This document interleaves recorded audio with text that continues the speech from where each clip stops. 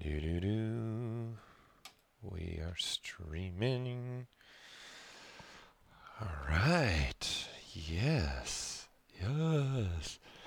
Yes. All right. Back in effect. Hi, everyone. It's been a while. So, I thought I'd have some fun here with some items that I was messing around with when we were developing 2018. So for me, the project primitive was a big addition. So I started doing just these really quick little ships. And even one of the beta testers had a good idea. Like it'd be cool to make them part of like a old school video gaming, where it was just a 2D moving up and down. You guys, remember those Nintendo days, right? Or go back all the way to Atari or even the arcades. So it'd be fun. So these are just some really quick ideas that I have for some couple little ships, and just think about having some fun with these. So I think for this stream, I really want to hammer home this process that I was using to do these. Hi, Mortar Caner. So this are just some examples that I have. So this is the one that's inside of, I have open inside of ZBrush. So this is just strictly nothing but project primitive. So I started with just a simple shape, nothing crazy, nothing major here.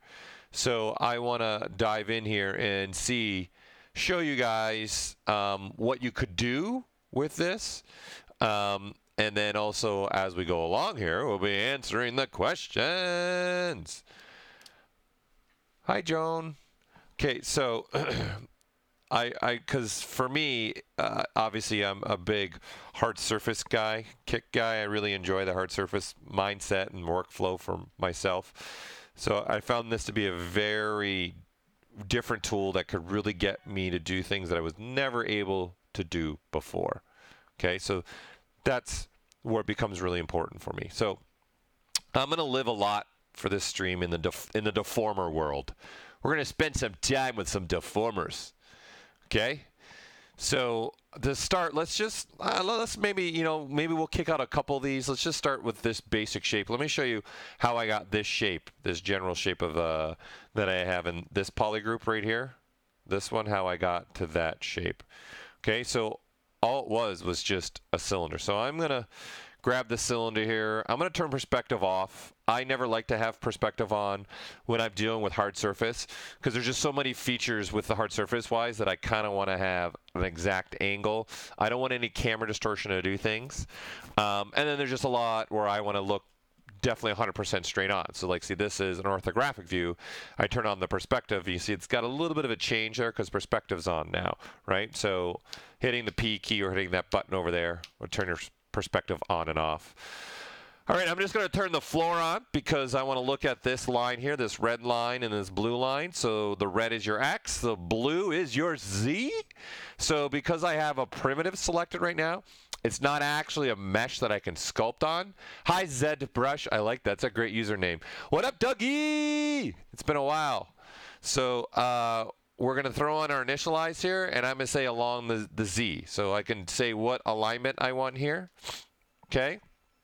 Number one, I can come in here and also manipulate and change the spans that we want in here. So maybe if you want this to be a little more softer or like have a smoother edge like this, you can definitely do that, right? So this is good enough. I'm not looking for something that's crazy. Now, the thing you got to understand, if we're going to use, say, something like this, what's happening on these poles can be pretty important, right? Because when we start to use this project primitive, there's really not a lot of geometry here, right? So you can, of course, use this slider here, and you can see you can add more geometry, right? So you can use this slider to kind of space out the geometry however you want, okay? But I personally, hi, Steven, don't like the pole at all, especially when I'm going to do something like this with the project primitives. I kind of want to have a fairly equally distributed polygon. So there are many ways to go about doing this, okay? So I can, of course, just make this a mesh and we're good to go, right? And then I can throw on my Dynamesh here, right? And throw that on, and now we've got something like this, right? So I got my polygons that I'm good with, right? Or we can just remesh it as well, right? Let ZBrush do some work on this, and we got a new remeshed version of this, okay? But I also want to highlight another way to do this. So let's grab a tool, because this is going to lead us into Project Primitive as well. Let's say this piece here, this is good, right? We've got about 24,000 polygons. Okay, so I'm going to go ahead and turn my floor off. We're going to hit that W key, right? Or W. Okay, and I'm going to click on my little gear. So now we have these 27 deformers available to us. So I'm going to click on the Project Primitive one now. All right, and I want a cylinder. And I'm going to cover these. I found a very nice workflow for me with Project Primitive. I know some of you might be overwhelmed with the cones. Don't worry, I'm here to help you. I'm here to help you. Okay, so this yellow cone over here, all right, is our primitive type. Okay, so the first primitive is quadratic, the second primitive is super quadratic, then cylinder is the third one, and then a torus is the fourth one. So I want a cylinder, okay, so I'm going to change it to 3, okay, and then what axis do I want? That's what this cone is. So obviously red is X, green is Y, and blue is Z. Now if I just start growing this out, you can see we're turning this into a cylinder now, right? And what's happening right now is we got a bulging cylinder, and that's because of this pink cone over here. This is what makes Project Primitive really powerful, right? It has the capability to blend between shapes, okay? So I can blend this, right, and change it, but I can just say, just give me a cylinder, right? And then now I have this shape. So of course, this is another way for us to make a cylinder, right? So it's just me grabbing a shape, I'm using Project Primitive. So it's really up to you as the artist what route you want to go to, right? So let's just say this looks good. I'm happy with this, good to go, right? So now I've got my starting cylinder. Okay, I'm going to click the little orange gear and I'm going to hit accept, right? That now accepts, and you can see the gear is no longer orange. So that's telling me that there is now no deformer attached at all to this, so it's just pretty much a cylinder. So I'm going to click on this, and let's grab the extender. This is one of my favorite deformers. I love this deformer. And this little green cone here, which again, X, Y, Z, right? Green being the Y, red being your X, and blue being the Z. Okay? So I'm going to say I want to make sure this is turned on, right? And I'm just going to pull on that, and then there you go. You start to get that shape that I wanted. And then I'm going to pull this way, and you can see how quickly I was able to change this shape around, right? And this is kind of my general starting shape for this little ship that I kind of want to start making, right? And I can go, man, let's make it a little bit longer. Let's go like that, okay? And do I want creasing? Yes or no? Right, so that's what this yellow cone is doing, is giving me the creasing here, right? I'm going to say no. And then this white one is going to give us inflation out or inflation in. So I'm a big fan of this deformer, okay? And all I'm trying to use this deformer now is take that cylinder and make it kind of like a unique shape and kind of get where I'm trying to go with this, okay? So I'm going to say, yeah, I'm happy with that. Okay, so you can see again that this gear is orange right now. So what that means is when I click on this, you can see there's Gizmo 3D, which will give us back our Gizmo 3D, and you see the gear is still orange. This is because I can actually switch back and forth between my Gizmo and between the deformer I'm playing with. So what also does that is the W key, as in wizardry. Since sorcery was said, let's do wizardry. Or like the movie The Wizard from the 80s, Savage, Fred Savage, great video game movie. That's when Nintendo, I think, unveiled Metroid, or maybe Super Mario Bros. 3. I don't remember. Okay, so I'm happy with this, all right? So then I'm going to say, you know what? I know the way that Project Primitives is working it's solely based upon the geometry I'm using, okay? And it's going to add tessellation geometry at the same token. So I need to add a little bit more geometry here. So I'm going to click on this gear, all right? And what I'm going to look for is multi-slice. So I want this capability, right? And then now this is going to give me the capability to say, okay, what do we want? I want more slices along this route here, right? So these cones over here, right? Again, they're referring to X, Y, and Z, right? So by me saying I want this to have a width, right, in here, so this is giving me, I'm going to say, that's enough, right? So the white cone is just saying how many spans you want across here, right? And then I can do the same now for the Z, right? So I'm going to pull on this, and let's just spread out the Z a little bit more. And I'm just eyeballing getting a somewhat equidistant, just enough geometry that I can manipulate and play with, right? That's all I'm really worried about. I'm not trying to be perfect here because I know I'm going to have other things down the line to manipulate and play with. I'm going to say that's good enough for me. Okay, so I'm used the extender to give me my basic shape, and now I'm using the multi-slice. Just add some great slices. Hey, Pro 4210, welcome to it, right? And what's beautiful about this is this little blue dot in here allows me to actually move my slicing where I want along each one of the axis points if I want to move them around. Okay, which is rather nice. And then you have a yellow cone here that again will apply creasing to all the new geometry or not apply creasing. Right? So I'm going to say I'm happy with this. I'm good to go. I like it. Okay? So then I say, let's click on that gear and accept it. So now this is what we're working with. Here, we'll make it all one poly group now. And I'm going to say, okay, this is enough. We got enough geometry here to start manipulating and playing with. Okay? And of course, if you wanted to, right, there's nothing stopping you guys from using this capability, right? Coming here to ZRemesher and saying, you know what, let's go to 1,000 polygons and ZRemesh this if you want. So if you want to clean up the geometry, right, and give you the capability to give you something like this, totally you can do it. Whatever you want, right? Whatever way you want to go about this. It's totally it's your world. It's your world. Okay. So see, now I'm sitting pretty low. I'm sitting only at 2,000. You know, I can throw it up a little bit more and say something like this. There we go. Good to go. So I'm just trying to show ideas here of how we can start using deformers and continue working and using other features. And because I always see ZBrush as like, because I'm a fat kid, I like cake. It's a cake. There's layer upon layer of things that you can do. I'm not saying you have to, but you can do. Or an onion. You know, you peel back and then you keep revealing more and then you start crying more and then you cry some more. Okay, so I'm going to say this is good enough. All right.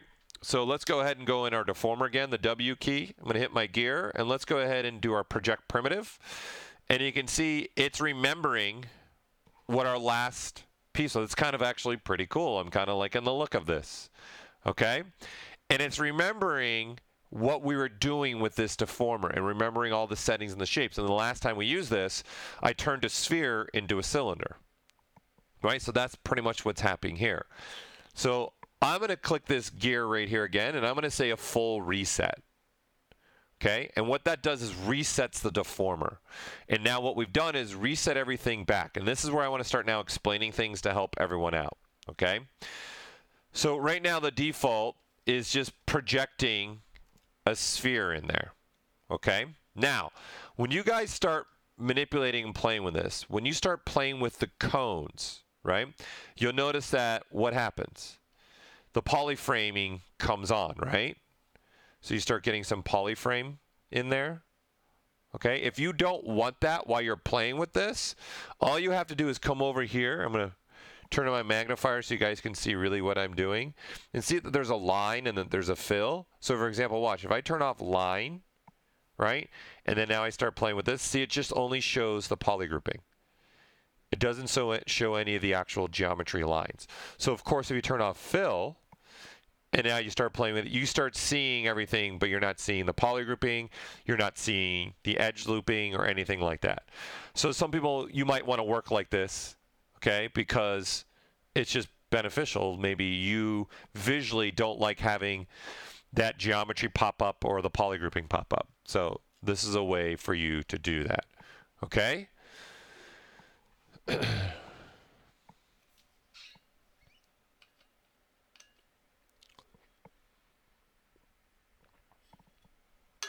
So Pro 4210 is asking about the quick saves in 2018.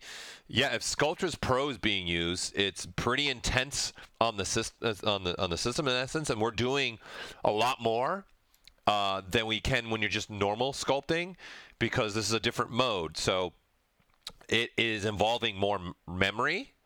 Okay, which means file sizes will get bigger. So if your quick saves are taking longer, it could just be because you've been using so much Sculptris Pro and the file itself is larger. It's probably getting closer maybe to like a gig or 700 megabytes compared to just normal sculpting.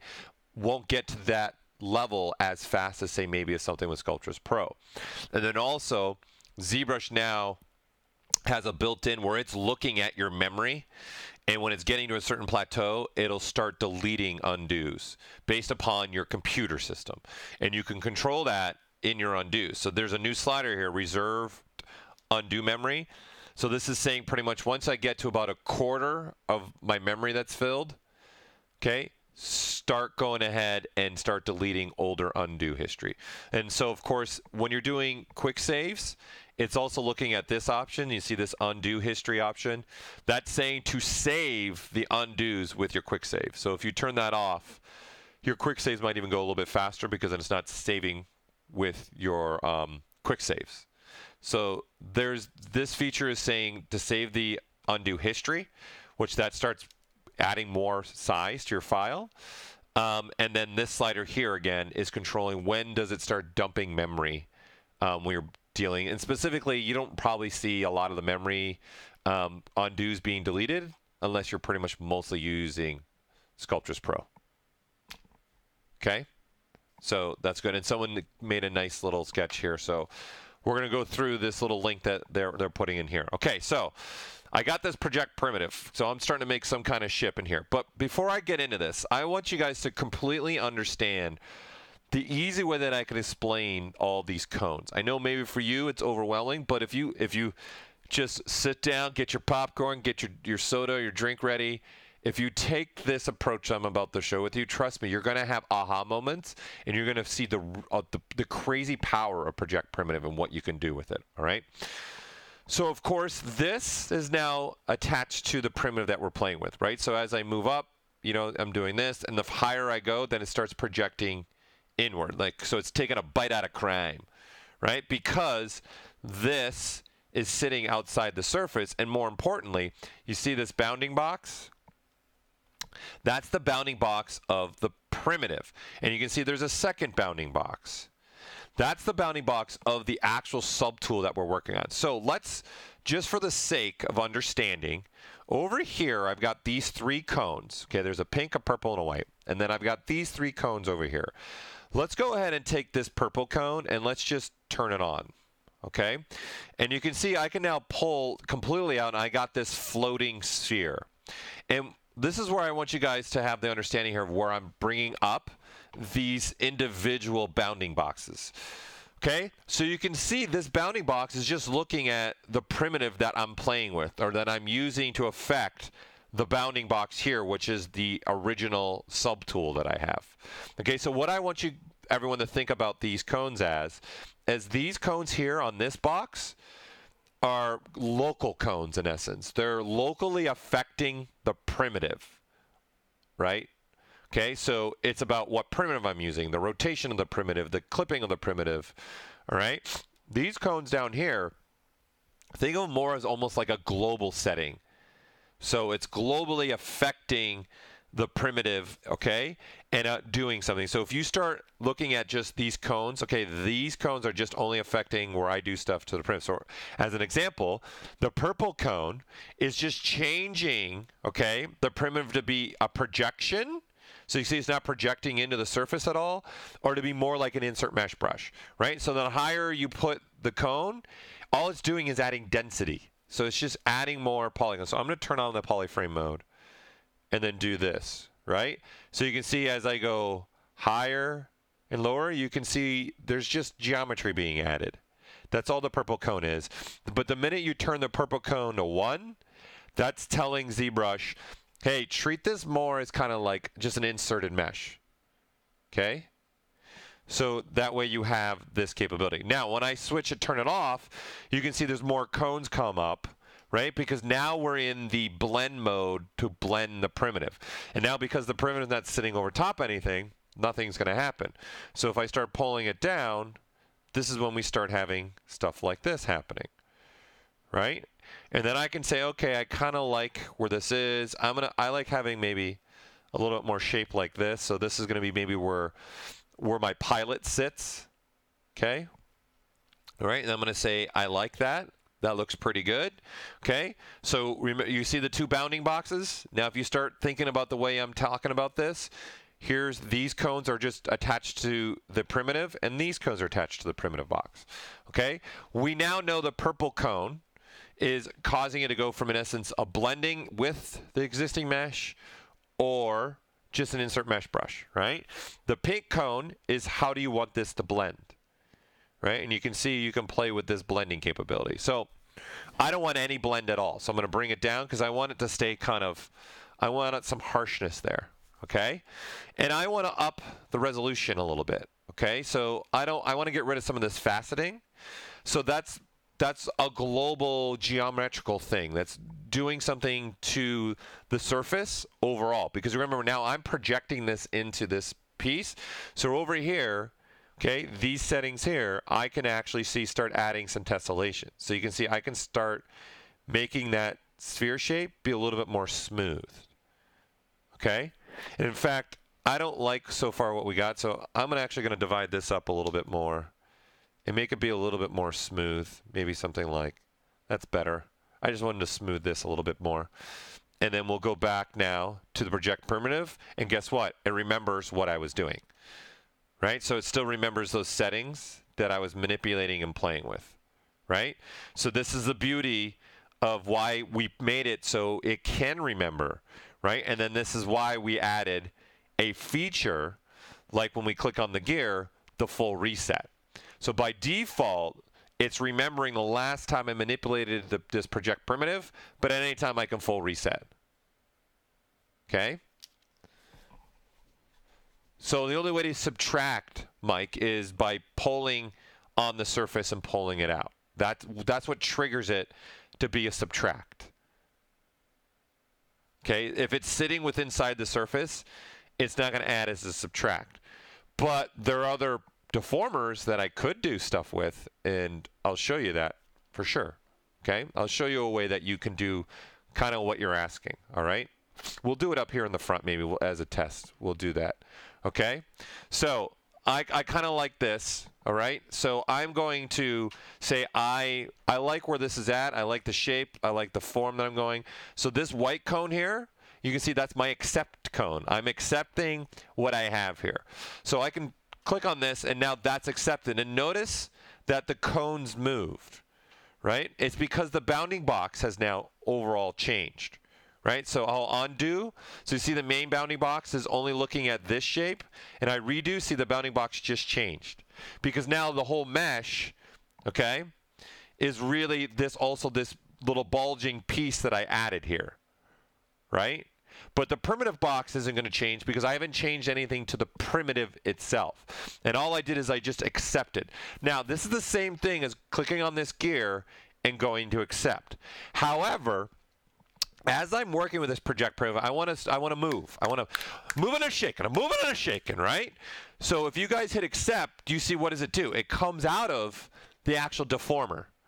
And now to get back on the project primitive, I got to go back into it, hit the gear, right, and go back into project primitive. That's not the workflow I want, right? Because I want to be able to now, okay, I want to work on this, and now maybe I want to start pulling out and maybe changing the size and doing things like this, right? So you can see I've undid the accept. So by me going here and saying, let's accept that, I can now continue to work and use the same exact sphere and do something like this, right?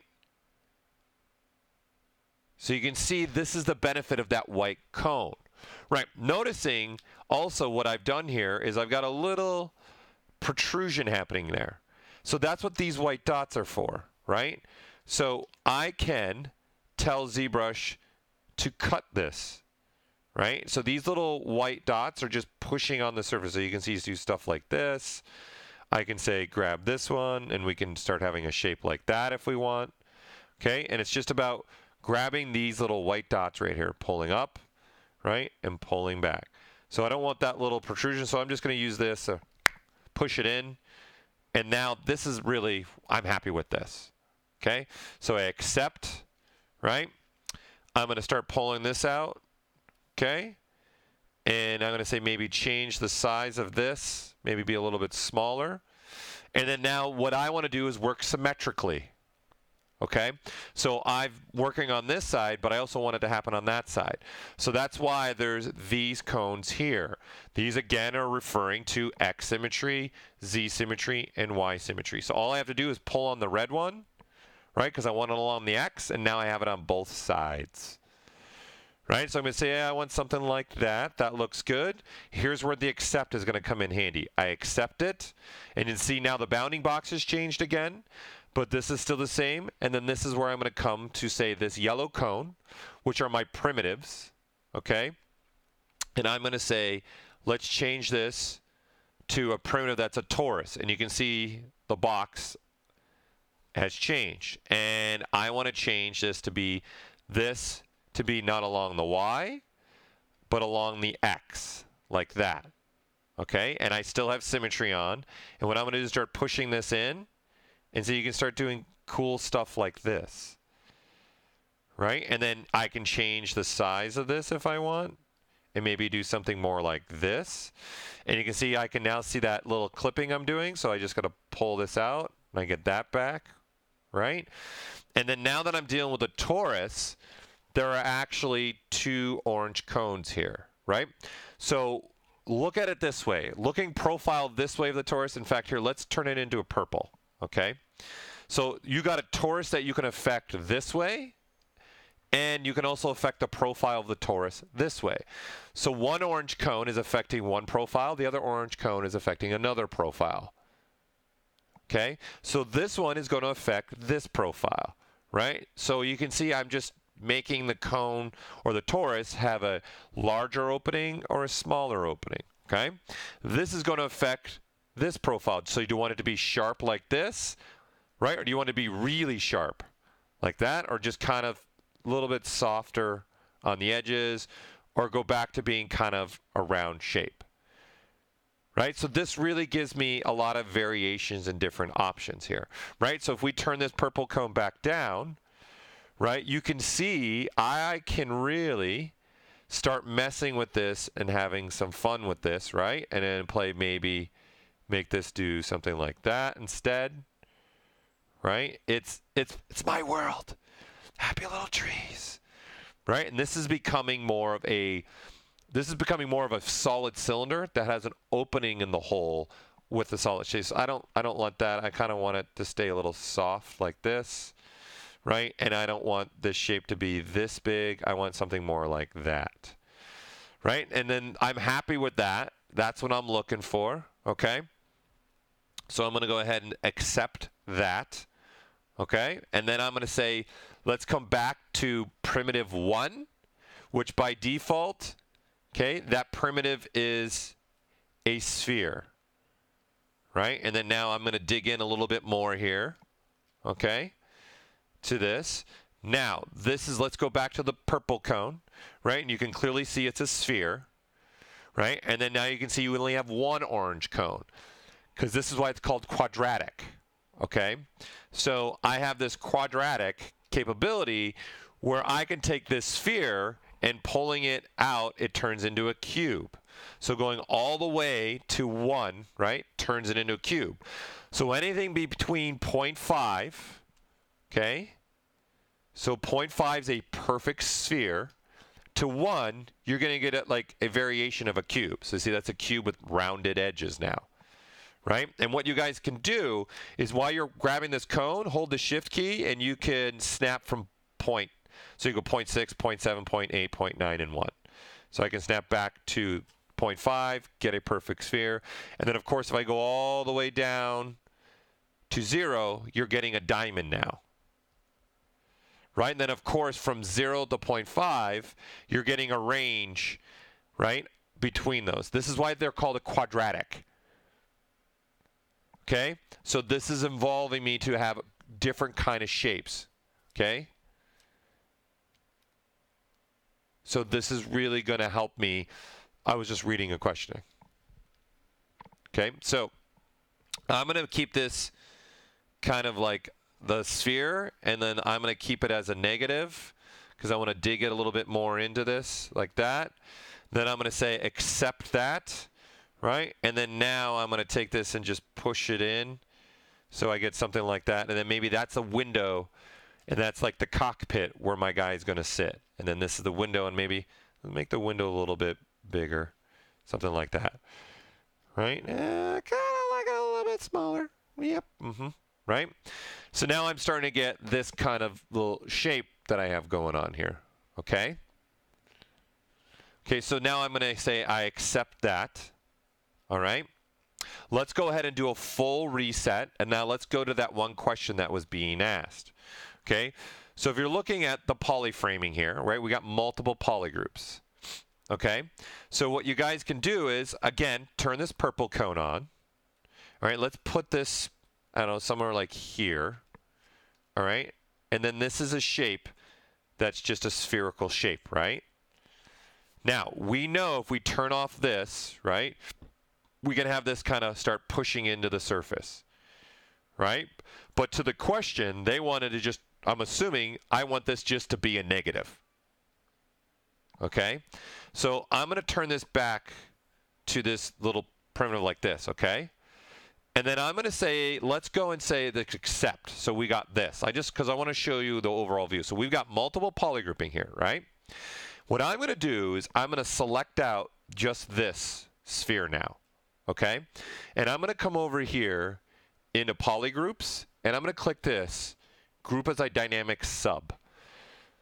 So you can see that's what now? That's a negative, okay? So that's actually telling ZBrush that that sphere is now been tagged as a negative. So I'm going to bring everything back like this, okay?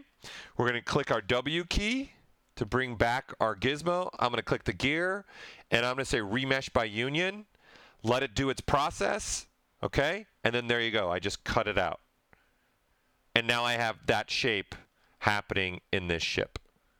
So this is a way, this is why we made now the live Boolean its own deformer. I can start doing stuff like this. And guys, think about it. In the most cases, I'm staying just all within this one little floating menu to start doing things, right? So percentagely, 90% of the time, I'm staying in the menu. The only thing that would have dragged me out of this menu was going over here and clicking that little button right there, right? Which I could have made it a shortcut. Okay? So I saw a question about clay tubes, right? And clay tubes constant brush. So you're talking about this brush here. Like, what's the difference between this brush, right? And then grabbing clay tubes itself, this brush, right? What's really the difference here between the two, right? That's what you're asking. So I'd have to go in these settings here. You're going to have what's really looking at the brushes, okay? There are some particular menus that are very important, okay? So some of these menus is your samples, okay? And some of this menus is in your modifiers. What also becomes a very important menu is your depth and your curve, okay? So these menus are going to start playing a significant role. So if you just, even for all you want to start seeing what is the difference between the brushes, if you just start opening up, say, menus like this, and you can see switching between these, and what you're looking for, are there any changes in, say, like these major menu here, right? So you're looking for any changes. And you can tell there's nothing changing, right? So here's clay tubes constant, depth, samples, and modifiers. They're all staying the same, right? So there's no changes in those menus. Okay, so I'd have to take a look, honestly, because I don't know what we've added. This was made by a colleague, so I don't know what that colleague turned on. There's just one setting turned on, and I'm not sure what they turned on here. Let's see. Nothing in there. There'll be nothing in auto masking, nothing there. So honestly, I don't know. I don't know the difference between the two. I'd have to see here, and nothing's going to be in there. And see, they might have did something in the alpha as well. Let's see, so your strength is 100. Max. Okay, so let's see if there's anything here in the alpha. Okay, so let's grab the alpha palette and put it here. And let's see if we get any change through here. So there's clay tube. Constant. I'm not seeing any difference myself either. Unfortunately, I don't have the answer for you. I'm going to have to see who made that. Yes, we are aware, Nacho, that the smooth group border does not work the same. So you're good to go. Right? What could be, actually here, you know what could be? Here, let's look at the last thing could be lazy mouse. All right, let's see. And then let's go to clay tubes. Oh, that's not it. I thought maybe that would be it. You're not going crazy. I'm not seeing any major feature changes. So I'll have to find out what they added to that clay tubes constant. Okay. Okay, so back to this little ship I'm making. So I'm going to undo this because I don't want that in this part, or maybe I do. Maybe I changed my mind. Maybe I do like it. Okay, so I'm gonna say that looks good. All right, let's come back into this and let's go here back to our project primitive. Okay, so I got my primitive again. Right? Hey, you know what? Maybe let's size this down. Let's turn it back into a projection, and let's start putting this to have like some kind of front end part. So we'll push it in so it starts doing something like that, right? So I start getting a shape like this. I don't know if now we're becoming more of a ship or a gun. I don't know what one I'm becoming now, right? So I'm going to change the size of that. That looks pretty good. Let's add a little bit more tessellation here, right? So make that be a little bit more softer, right? Have a little bit more smoothness to it. Okay, I'm liking that. Okay, so over here, that white cone, I click on that. I'm going to go do a full reset. Okay, let's put some wings on this. So I'm going to pull this out. All right, maybe let's size this way down. All right, I definitely want to work symmetrically, so I'm going to turn on this red cone. So it's happening on both sides. Okay, so then I'm going to say, all right, I don't want, obviously, a sphere, okay? So I know this first primitive, okay, is what? It's a quadratic, right? And I can change this shape. Okay, so then I'm going to turn this to a cube, right? And you can see it's being blended in, right? Hold on, I'm reading a question. Paul, once you make a polygroup as Dynamesh sub, how do you return that polygroup to normal? You just recreate it as another polygroup, right? So I could even say select this polygroup, right? And you click this. See, it's just now a group as a sub, right? This is still a polygroup, so I can click it and then I just Control W. There, now it's not triggered as a sub anymore. Now it's back to being a normal polygroup. Okay? That's how you would do that. Right? So you can convert back and forth whatever you want. Okay? So clicking on this, okay, is you're now looking at this, all right, and saying, I don't want this to blend, so I'm going to turn the blending down. Okay, now I have that blending. Okay? So then if I start dragging on this, right, I can start now manipulating this shape, pulling this out, and start putting some, you know, some kind of nice little wings in there. Maybe I want these wings to have a little bit of an angle. Okay, something like this. All right, so I got a little bit of angle to that wings. I'm going to turn off the framing so I can look at what I'm making here and say, all right, let's add a little tessellation to this. Clean that up a little bit. And then I also want to blend this a little different. So you can see I'm adding a tapering. So this over here, there are 3 cones. There's a green cone, a blue cone, and a red cone. Okay? So I want to change the opacity. So this is changing the opacity along the Y. So what that's doing is adding that taper. So we'll go this so you can see I can start adding a little bit of taper this way, and then maybe along the Z add a little bit of taper. So it starts coming like that, and then now I want to make this be wider. Maybe do something more like this, right? And then maybe not that wide, right? Or maybe I do want to go this wide, okay? And so it's not clicking this, right? These little white circles here, I'm going to hold the Shift key this time and start pulling it in, and you can see, right, what that's doing. So if you're not holding the Shift key, it does one side, right? And then this is what I have, okay?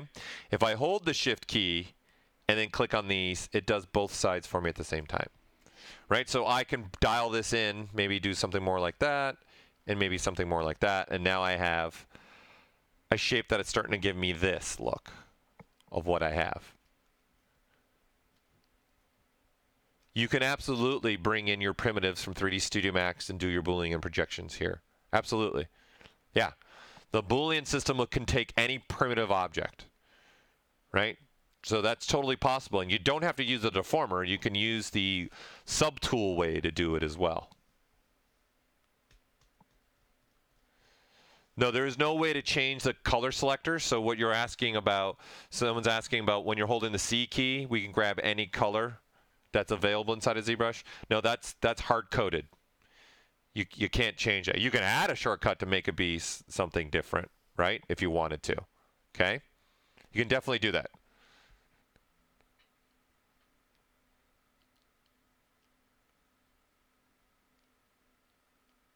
Okay? So that's what this is doing, okay? It's just grabbing the color by C key. You can also grab the color this way. You can click and drag, and you can grab colors this way as well. Right? So I can grab colors that way. But there is no way to change the C key. Okay? So I'm moving along here. I'm getting happy with what I got, right? And then I start saying, okay, let's do a full reset. Okay? Now I've got this spherical shape. I definitely don't like this. So I want to be able to do that. Okay? And then I'm going to say, all right, let's pull this up in here. Let's start pulling it out more and more so it starts creating a negative, right? And maybe let's turn this now into more of a cube shape, right? So that's going to do this, right? And now I start manipulating this different and say I want that to happen, okay? And I don't want it to cut into this surface. I want something like that. I'm going to turn off my quick saves here. We don't need no quick saves. I don't need them. So let's turn them completely off. So I'll put my sliders to 600, which is like 10 hours. Okay, so this is, again, giving me the capability to change this shape, right? And you can see I can make it be nice and solid in there. I can manipulate and change this however I want. You know what? Maybe it is becoming more like a gun now. Right? And now maybe that's what I want for in this area. Okay? Then I accept that. Right? And I want to get back now to a default sphere shape. Okay? Click on this. Do a full reset. Now I'm back to a sphere shape. And let's put a little bit of a kind of little bulged area up here on the top. I don't want it affecting all the way into that. I kind of want it to slowly go through there and slowly come through in here. Make sure it's not affecting this inside portion that I worked on, right? And then maybe start pulling this up and seeing, do I like that? And then start blending it differently. Put more of a blend in there. So there's a little bit of a bulge happening, okay? And let's I'm all right with it blending more like this, right? And then of course, if I start adding tessellation, right, that line is going to become more pronounced with the more tessellation I start to add, right? So you can see it's a lot sharper now because I've added more tessellation, right? So if we turn on our poly frame, you can see the tessellation that's happening there, right? So I can bring this down, right? It's really up to me. How much do I really want to have there, right? So now this is just some kind of little other portion that I have here. Okay. Oh, I undid my wings. I did too many undos. Okay. And then I say I'm accepting that, right? I'm going to go and do a full reset because now I want to put something in the back, right? I want to have the back end have something. And do I want this? No, I'm going to say let's turn it into a kind of a more cube.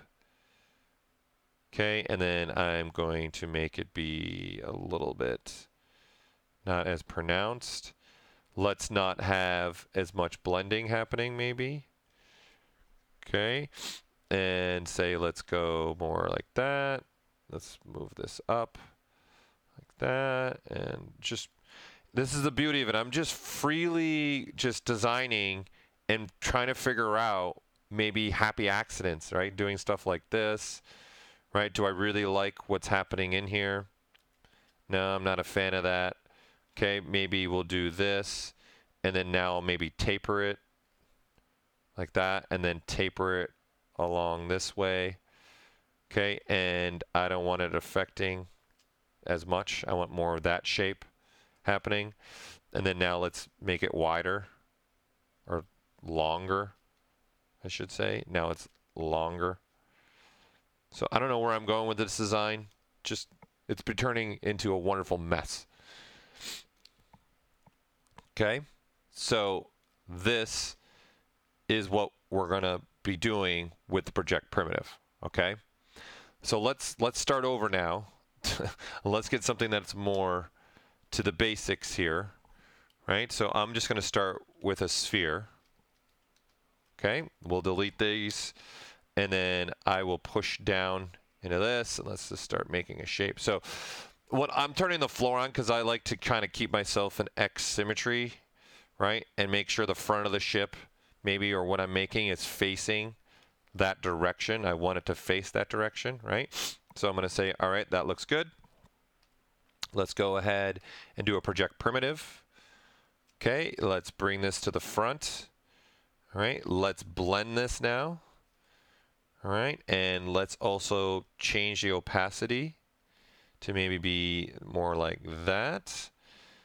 Okay, and let's play more with this blend mode. Okay, I'm actually liking this for the back. So maybe this is actually going to be better for the back. We'll make this be a lot wider. Okay, and now I've got that shape. Okay, so that looks good. I'm going to accept that. Okay, and now I'm going to pull this same shape out. This is the beauty of that accept. Then I'm reusing this shape now. Right, and so I can say no opacity. Right, and then now I'm just playing with the size of this shape. All right, and here we'll turn off the line and the fill so we can see what's happening. I want a little bit more tessellation.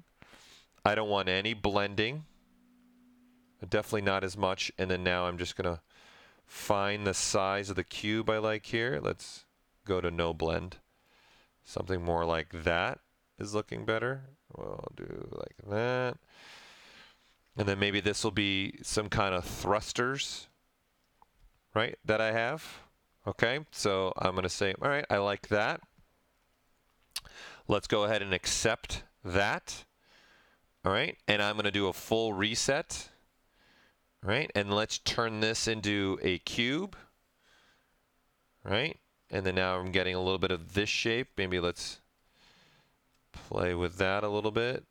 Do I like this kind of shape in here? No. So let's do this. Let's make it a full cube. Okay, let's bring it to the back here. Let's turn on that purple cone. Okay, so it's becoming in essence an insert mesh brush primitive. Okay, and I'm going to size this down, like maybe like this. Let's size it down like that. Maybe let's go like this. Okay, so I'm going to hit the Q key, right? So this is switching from the primitive to Q. Okay, so now that I have this, right, this is, we'll turn on polyframe again. This is its own piece, right? So I'm going to switch to just the gizmo, hold down the control key and tap.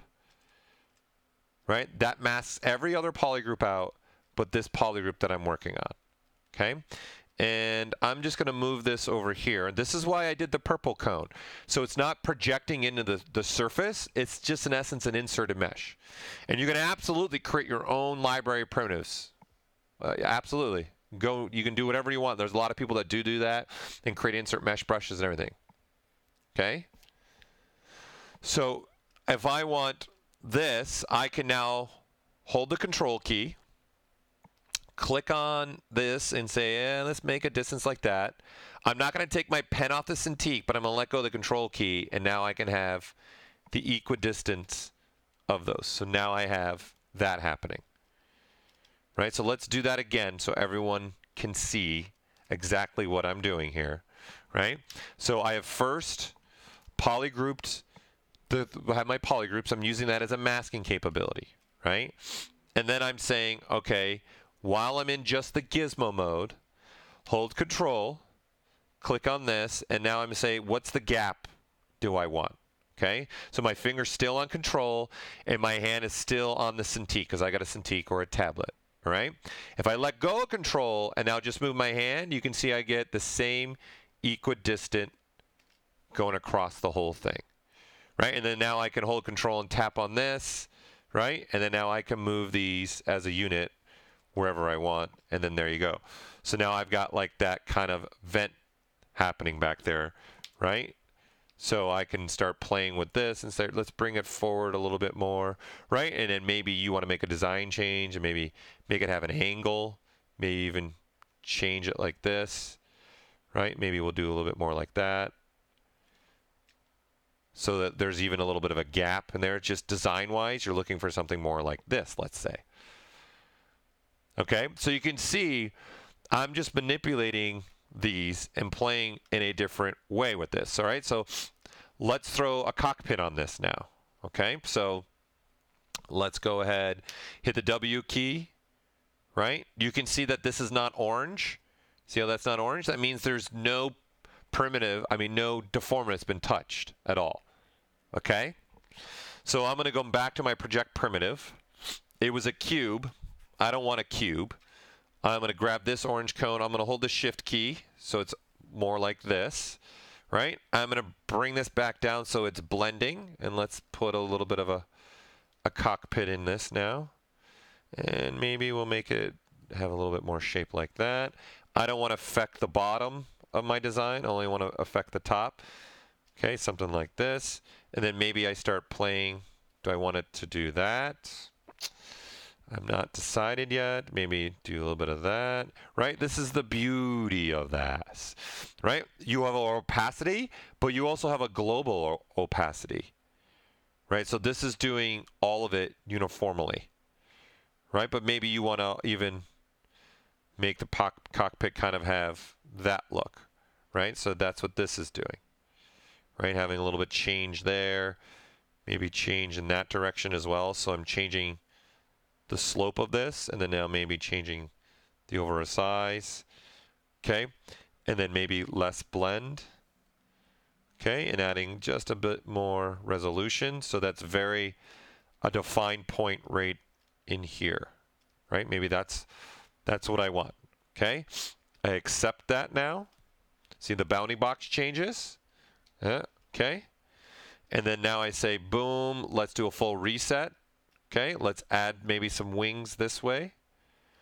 Okay, I want it to be symmetrical, so I want to see what's happening here, right? And I'm going to say let's go much more flat like this. Maybe pull it out like this, right? And then let's say, do I want to play with the opacity maybe? A little something like this. Let's put a little angle on it. Maybe something more like that. Do I want to make them a little bit more squared? Maybe. And let's play with the opacity this way. Okay, so we start doing, and I'm looking around and just seeing my overall shape. Because if you notice right in here. So this is where turning on the polyframe could help, right? Because you can see this polygroup. You can see it's affecting certain portions of the mesh. So I'm going to chop that down by doing this. See? I'm going to grab that white and we're good to go. And let's add some more tessellation in here, right? Just so it's more of a defined shape. You know what? I'm going to go a little bit more squared off, right? And then let's make it taper a little bit more. And maybe design-wise, I want it to be, yeah, I prefer the shorter wings. I'm preferring that look a lot more. Okay, and then maybe, do I want them to be more forward? Do I want them to be more towards the back? Right? Do I even want these to have an angle more like this? And then now maybe I need to bring this back. Right? Maybe that's more the shape I'm trying to go for. Something more like that. Okay? And then I'm going to say, all right, I like it. It looks good. Let's accept that. Okay, looks pretty good. Let's go ahead and I'm going to do a full reset. Boop. Right? And then let's bring this forward now. Okay, and I'm going to size this way down. Okay, and I'm going to turn on symmetry capability here. And let's pull these apart. And this is starting to remind me of batteries not included. That's where this is starting to go for me, which is a great fun movie. It's a very fun movie. I'd recommend watching it and looking it up. It's a very cool movie. It's a Steven Spielberg produced movie. So I'm going to say no blend. I want something like this. Let's size it down. Let's say something like that. Okay. Let's have it elongated a little bit so it's not such a perfect spherical shape. So give me something a little bit more like that. Let's see what the blending. Okay, I'm kind of liking that blending now. I'm going to accept that. And then now the beauty is I can reuse this shape. And I can use C to cut in. And now I got something like this. We'll size that down just a bit so that there is a variation here. Right, and now I got something like that. Okay, let's go ahead and accept that. Okay, and let's make this be purple. So I got this shape, and then now get it back to 0.5. Size that down, and now these are like some little lights. It's definitely now underwater. It's not a plane. We're going wee under the sea. Under the sea. Look at me, I'm under the sea. Right? And then I accept that. I'm kind of liking that. Now let's have some fun over here. Okay, so let's bring a shape out here. Right? Bring this down, maybe something like this. Okay, let's actually stretch that out. Let's grab an angle now. Whoops, I don't want that. I want this. Position this where I want that to be. Okay. I also rotated a little bit in that direction. So let's go bigger with this. And let's put this so it becomes a part of the wing here. Let's go a little bit bigger. Like that. Okay, and then maybe let's clip it here. And let's clip it here. All right. And then let's add some other elements to this. So let's go ahead, accept that. Okay, let's turn blending mode back on. And again, we can use this shape to cut into this.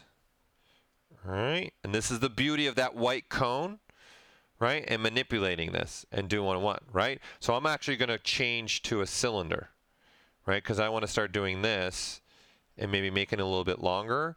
And I want to play with the tapering and the shape of this, right? So this is going to taper one direction and the other direction, right? So I can start adding a little bit of taper there. Okay, I'm happy with that. Let's accept that. All right, now let's push in and not as long. Let's do something like this. And now we'll make it a lot longer so it just picks out like this. And then how much tapering do we want? Let's say that looks good to me. I accept that. Let's pull this out. Okay, and now let's go to, I just switched to that torus, right? And then now I can manipulate this and start doing and cutting into the shape, right? And playing maybe with how sharp it's going to be. And maybe let's play with this, do something more like that. Okay, so I'm liking that. Let's add a little bit more tessellation in there. Not a lot, just a little bit. Okay, that looks good. I'm going to accept that. Let's reuse this torus some more to put, there you go, maybe something like that. Yeah. Right, so I'm going to accept that. Okay, and then now maybe let's push it to the back. And let's see what we can do in here.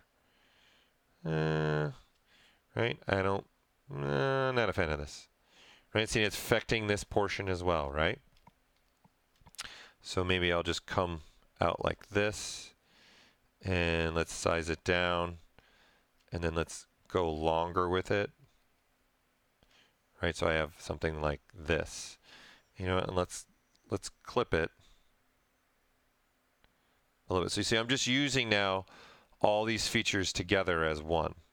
Right, I'm just combining these and saying, okay, I like that, I accept it, right? So we just keep building upon this, okay? And keep going this, right? So this is becoming, you know, being able for me to just have a lot of freedom and start manipulating the pieces and start going with wherever I want to go with this, right? And what's key about this is this blending capability, right? So at any time I want to start putting some kind of maybe other part on this, right? We'll put a little bit more blend in here. And then now I can start using this as a blending between maybe in here. Maybe the design is going to have a little different of a blend happening through here. Yeah, there. Happy little trees. Right? Bob Ross style. All right, and then start manipulating this. Okay, I don't like that. I don't want it to affect the bottom. Okay, and you can see this is really looking weird, right? But this is why I can also start doing, besides this blend, okay, of how it's blending with the shape that we're manipulating. Okay, you also have a displacement mode. Okay, so that's this orange maximum displacement.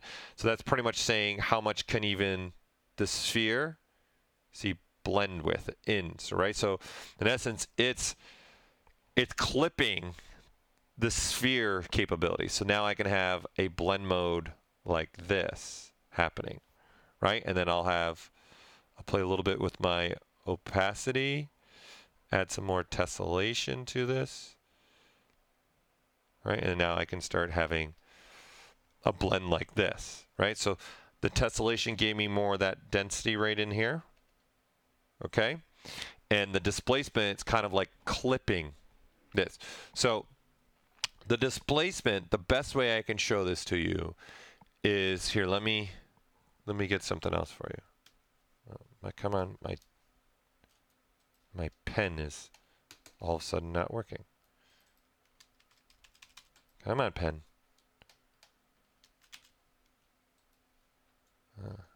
I just lost my pen. All right, we'll have to switch to mouse. Okay, so as an example, here, we'll just grab a sphere.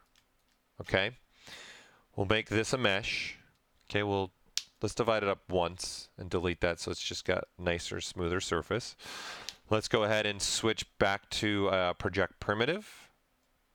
Okay, and I'm going to pull that out, right? And by default, right, we've been manipulating this, so let's go to a full reset so we get just the sphere. Okay, let's convert this to a cube. All right, like that. And let's have less blending, right? So pretty much turn the blending off, right? Now watch what the displacement's going to do for us. If I turn this orange cone, see what it's doing? It's still cube shape, right? But it's not allowing to be all the way cube.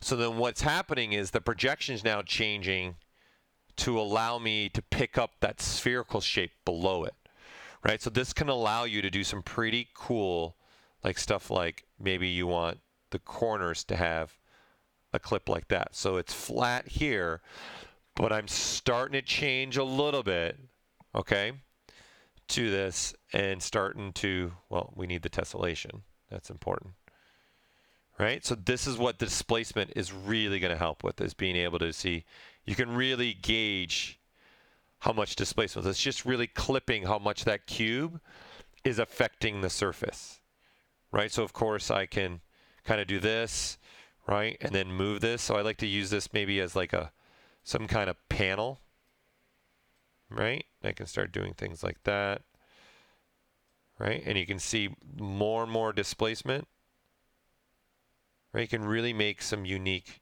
shapes here, right? Just by messing with that cone, this cone right here, this max displacement, right? So if I bring it up, right, I can completely get rid of it and have it be very subtle displacement, right? So do something like this, right? So now this looks like just some little panel, right, that's on the surface, right? And then I can say, oh, I like this. Let's go ahead and let's accept that, right? And then maybe now we say, all right, let's bring it back to being, let's do sphere again, right? And then now I can size this down. And now I got that happening, right? Because I love that I'm upside down. This is still on, right? So if I turn this off, then you get that. If I turn this back on, right, you can get stuff like this, which could be very cool, right? You can start doing a lot of fun stuff with this and manipulating this, changing this where you want it to be, right? And then if you're adding symmetry, I can have it on this side and on that side. Now I got it on both sides. Maybe go a lot smaller with it, right? And start positioning this. Maybe I want it to be in the corner, like that. Let's size it down and do a little movement here, right? I'll add a little tessellation to it, maybe less displacement, so it does that, right? And then I accept that, right? So this is what displacement is going to help be able to do stuff like this. It's kind of clipping, it's taking on the shape, okay?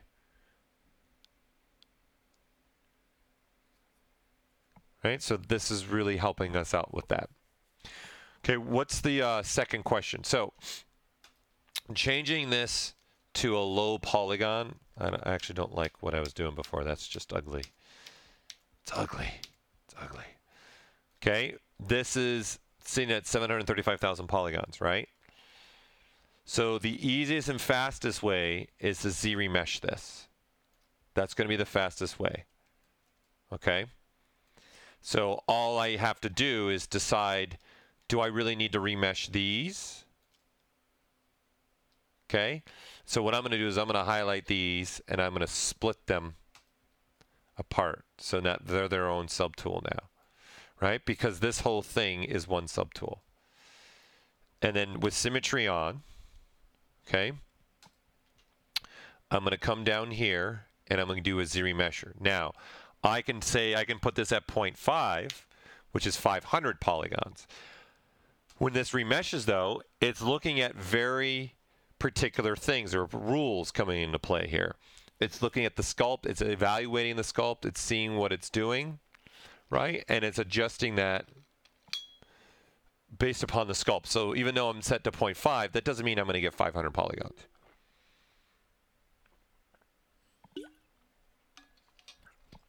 So we can use this in this sense, right? Okay. Or we could do this. We can now switch, okay, to these ways to remesh. Okay, so there's a Dynamesh, okay, there's a union, there's a Z-remesher, and there's a decimation. Right? So I can even switch to Z-remesher, right? It sees the bounding box. Okay, here's my symmetry.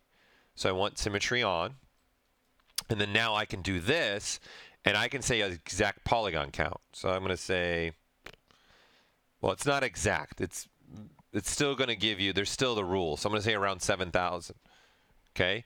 And then now this is remeshing. So this is going to allow us to stay within this mode where I can quickly remesh things using this deformer. Okay? So I'm allowing this to finish this up, and I had it set to give me around 7,000, so it's going to vary based upon, you know, what we're doing. So then there you go. So it's giving me 19,000 because you have to remember I had symmetry on. So when you have symmetry on, it's actually giving me 7,000 on one side. And again, this is not an exact number, and then it needs to give me 7,000 on the other side. Right? So as an example, if I undo this, okay, and say give me, let's say 1,800. So symmetrically, it's going to give me 1,800 on both sides. That's what this deformer is doing. Okay? So these are just your symmetry. So saying, do you want to remesh along the Y, the X, and the Z symmetrically? You just pull them out, and then this cone is just giving you what polygon count target are you going for. You can see, and then this is what I can get. And I can say, I don't like that. And then the beauty of this, I can say, give me more around this. And it'll go through the process again. I don't have to do an undo, because it's remembering what the state of this was before I start even doing all this. Okay, so this is a technique that you can definitely use, right, to manipulate this. And then those lights I put in, if you remember, are also separate pieces. So those are being remeshed individually by itself as well, right, because they're not welded. And then now I have this for a new lower version, right, that is trying to give you clean geometry. Okay, so hopefully that helps that question that came up. We're just reading another question here. Is there any way to save spotlight image sizes, rotation, other adjustments, including its placement on the canvas? Yes, there is. Absolutely. Okay, so if you're using something like Spotlight, so this will give me the capability to bring in any image. So let's just grab this image, okay, and then I add it to the Spotlight. All right, and then I start wanting to rotate, change the scale, position it where I want, right, all of this, okay. Then I go and I say, let's add this image as well. Beautiful, right, and I start manipulating this. Let's actually go into Lightbox here, and let's grab some textures that are in here for us as well. So let these load. Let's grab these tree barks. Okay, so let's do this. Maybe we'll put a tree bark here, put a tree bark here. We'll size this up too, and let's also make the colors match, the hue be a little bit closer. And we'll grab this one, size that up, This one, size this up, rotate it.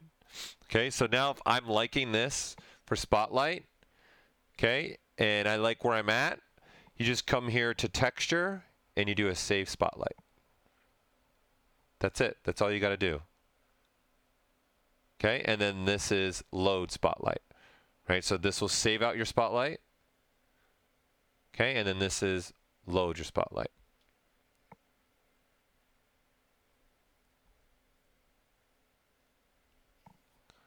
Right, so that should answer that question. Ruzi, you're asking for remeshing if you want certain parts to be higher res than other parts. Is that what you're asking for remeshing purposes with ZRemesher? Or are you talking for something else? Ruzi85 is the question that came through.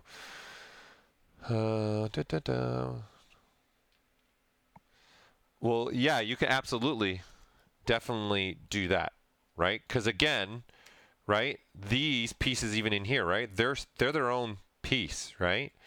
So I can split these apart if I want to, but even if I didn't want to split these and I only want to remesh these, the remesher works based upon visibility as well. So I can remesh this, right? And it's looking at this for remeshing, right? And you can see nothing else got touched, but those were remeshed, right? So you can do remeshing based upon the visibility, especially of the shells. Okay?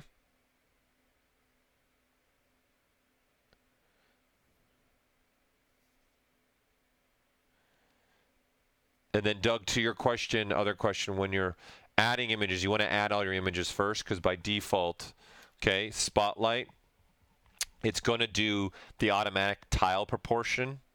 I'm sorry, not the tile proportion, tile selected. So if I select this, it's always going to do this when you add an image. Every time you add an image, it's going to reset this like that. Right? And then there's either proportion, selected, or unified. That's just built into it. Okay? But you would bring all your images in first. The ultimate document view for down here was really meant more for 2.5D. So this, I wouldn't bother even this. This is for 2.5D. It's really what its purpose was. So I wouldn't worry about that for 3D. There's not really a big advantage of opening that other document. You can absolutely guide the ZRemesher for sure, absolutely. So even if I did say something here, let's just say this, I repolygroup it. You guys can guide it with, let's say I can do now a slice curve, right? And then I can say I want this slice to come along here. All right, and then now I can slice and see it makes a new polygroup. And what you can do is there's the keep groups option. And what that's doing is it's looking at now the polygrouping, right? So it's going to try and use this polygroup now as like a guide to try and keep that. So when I go to remesh this now, right, it's not only just remeshing it, it's using also the polygroups as a guiding force. This was added specifically for like hard surface because there's times we wanted to remesh and not lose a really good portion of our hard surfacing and try and maintain it as much as possible. So then that is why we added that groups options. Okay, and then this is going to remesh this and start looking at polygroups, right? So this is now just, it's a little too low, right? So I've got this lower, so I would probably up this, put this back to the default and remesh this and give the algorithm some more information to use to try and remesh this piece. Okay, so that keep groups comes in really handy, especially if you start using things like live booleans, which live booleans is making polygrouping, and you'll be able to remesh stuff and be able to keep a little bit more of your form, right? And that silhouette to be able to remesh this, right? So see, it's trying to figure this all out for us, right? And then these are separate. This is a separate shell, if you guys remember. This is separate, this is separate. So it's remeshing this based upon separation of the shell, right? Because this is its own piece in essence, right? It's not actually welded, right? If you guys remember when I did that piece, that's why this is getting a different polygroup than this. So this would be a great way to do this, okay? To have that capability is I use this all the time, this keep groups. And then the slider next to it, smooth groups, that's telling it in essence, let's see. Let me see if we can create something. I'm trying to, here, let's do this. Let's create something that is not so pretty. So let's grab this guy. Okay. Let's divide them up. And let's go again. Right, and then let's turn this into a Dynamesh. I don't want any projection, no blurring, and we'll give it a little more resolution. Right, so, whoops, I was clicking up. I clicked too much. Oops, wrong ZBrush. Oh, I was trying to zoom and click, and I closed it.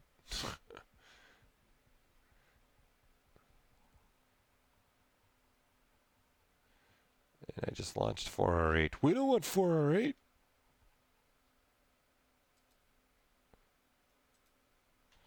So let me get ZBrush 2018 going here.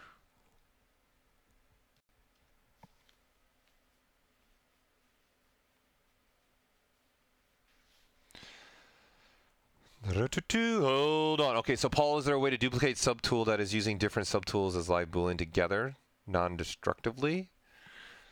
Hold on, let me think of a way you're phrasing this question. So you want to duplicate a subtool that is using different subtools as live Boolean together. So in essence, do you wanna duplicate a group of subtools? Is that what you're looking to do?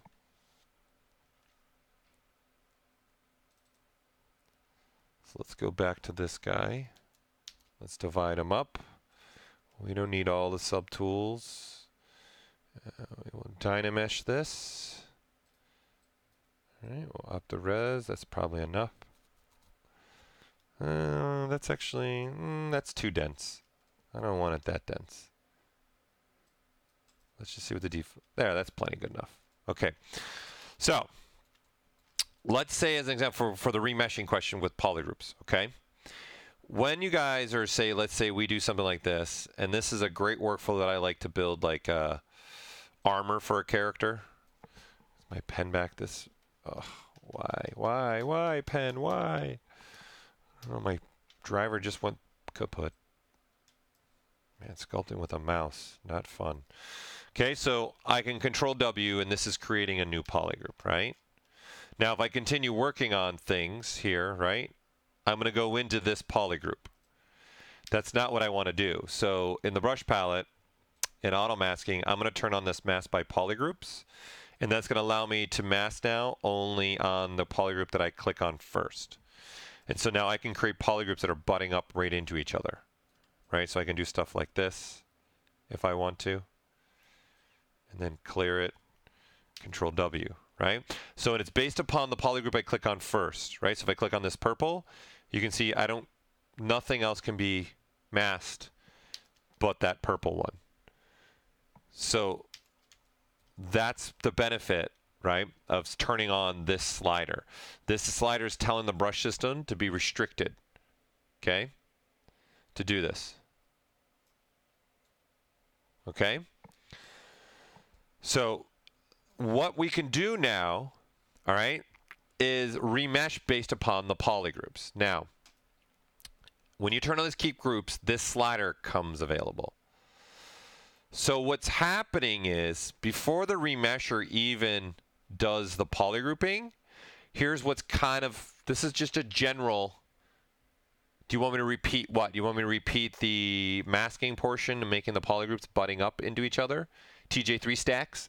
I like your name. TJ3 Stacks! Is that what you're asking? Is to repeat how I made these polygroups and butting up into each other? Okay, so of course all I'm doing is masking, right? And you can see I can only mask on the green because that's where I started masking, right? So if I start on this like orange, you can see I can only mask on that orange, right? And what's controlling that is in the brush palette. Okay, in auto masking, there's this slider right here, mask by polygroups. And this is a global setting, so it does it to all brushes. Okay, so when I turn this to 100, okay, you now have that. Okay, you have this capability to do something like this. Okay, it's just a workflow I like. Now, I hope that answers the question. Okay, so this little polish groups, it's almost like doing this. If I went to masking, okay, and I say mask by polygroups, you can see that those, only the edge of the polygroups are masked off. So I can inverse, right? So I can inverse this, right? And you can see only those, right? So I'm going to blur it a little bit. And then now I'm going to go down to deformation, okay? And then I can polish by groups, and you can see it gets a lot cleaner. But I'm not affecting any other portion of the mesh. It's only affecting these edges here, right? Because those are the only unmasked portion, right? So of course, if I don't mask, right, I can just do this, and you're going to get looks relatively the same thing, but everything, right? So you can see here, the eyes are being lost, the mouth is being lost more, the ear detailing, right? So what I did first was, well, I don't want to affect anything, so I'm going to mask the border, right? I'm going to inverse it, right? And then maybe blur it once. I don't even have to blur it, right? Go to deformation and mask by groups, and you can see, boom, that's what we get. Now we're getting a lot nicer edge. And if I open this circle up, it'll become even stronger, right? So in essence, what's happening here, we added this on purpose because a lot of you were using Dynamesh and doing this technique, and the problem is you're not going to get perfectly clean, right, edges. So this slider here is kind of doing something exactly like I'm doing here by hand, but it's doing it in the code. And so that's why when you go to remesh this now with keep groups, it's really trying to focus on this clean lines here and remesh based more upon that polygrouping border. Okay? And so what I'm going to get as a result back, you can see my polygrouping is trying to be maintained here. Right? And then now it's trying to use that polygrouping as well. So I'm going to repolygroup that right there. Right, and you can see it was trying to keep that overall silhouette there for things. Right, so it's very handy. I find it extremely useful. Okay, so I'd highly recommend it. It's a slider because of how much strength do you want, right? So even looking at this, right, if the strength that you need is going to vary, right? So this didn't need a lot. But what if the mesh, right, was higher density? You'll need more strength to kind of make those edges start lining up better, right? So right now the edges are doing like a stair, right? And I need them to start lining up, right? So depending on the density is depending on how much strength you're going to need. So that's why it's a slider, not just a switch. If we made it a switch, then it's just a yes-no. Right, by making a slider, we're opening up your possibilities depending upon what you're sculpting and what you're making, because we have no idea what you're going to make, right? So we got to give options for it. So it's a great question of why is it not just an on-off?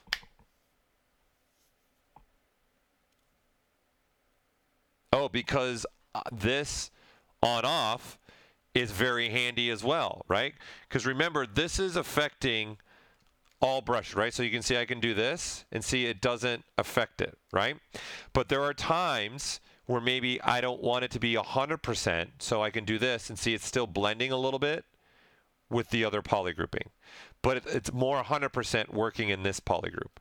And where this really comes benefit is if you start using, say, something like a move brush, right? So you can see it's moving this further faster than the green, right? But it's not pulling it as much, right? So this, having a control, we're giving you that capability, right? So if I do this, it's just pulling on only that, right? Compared to if I tell it to be more of like not so strong. See, you're getting the poly group I click on is going to move the most, but the other one's not moving as much, right?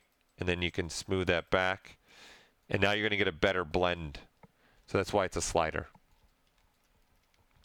because you might want some manipulation depending on, again, what you're planning to do and where you're planning to go.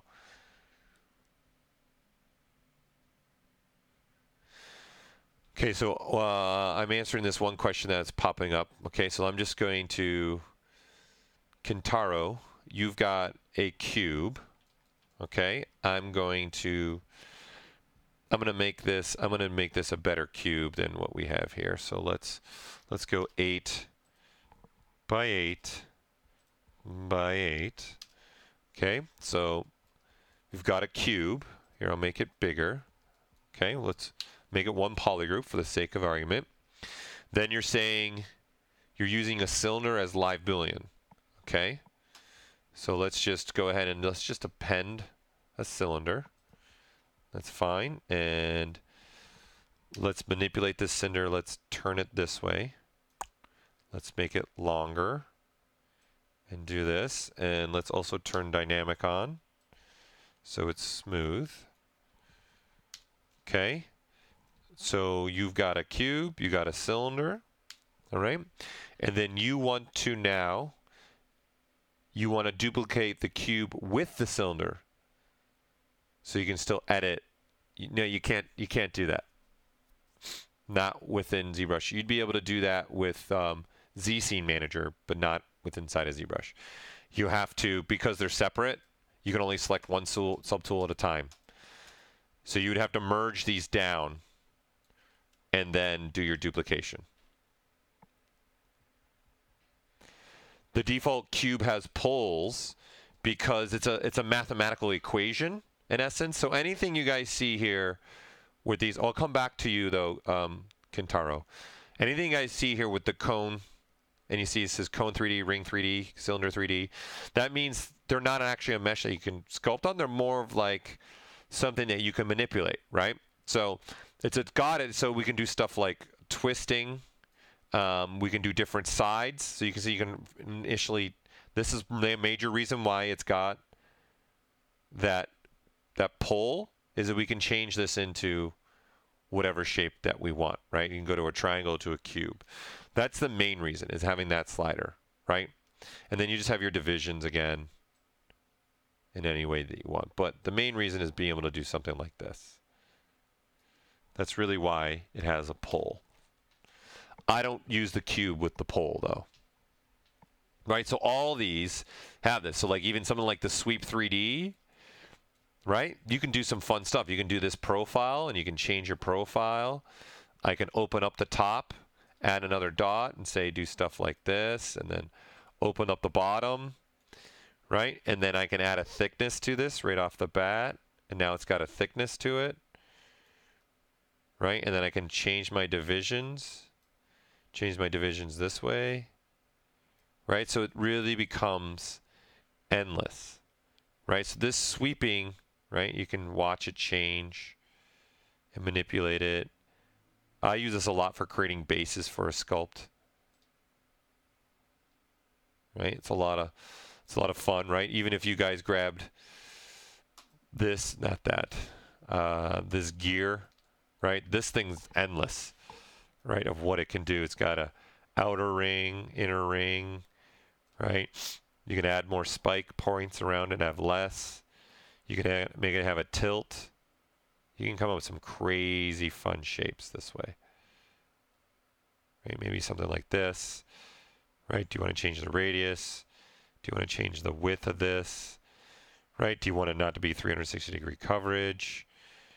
right? What do you want to do with the outer ring so that there's nothing, right? So there's no, see, there's no spiking. You can go inward, outward. So put it to 0, and then you can manipulate. See, there's just so much to do here. Then you have all these profiles that you can start manipulating and playing with. So if we turn these on, back on, that'll affect the spikes down here. So you can do stuff like this. It's endless. So that's kind of like, that could be a jet propulsion piece, right? Some kind of for the back of a jet, or like a space shuttle. Right, so this is the point, and this is why some of them have poles and things like that. Why? So you can change it. Okay, so that'll allow you to do this as well.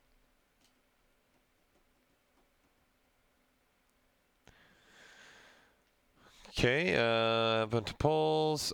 Back to you, Kintaro. Yeah, so because these are separate subtools, you can't duplicate them both at the same time.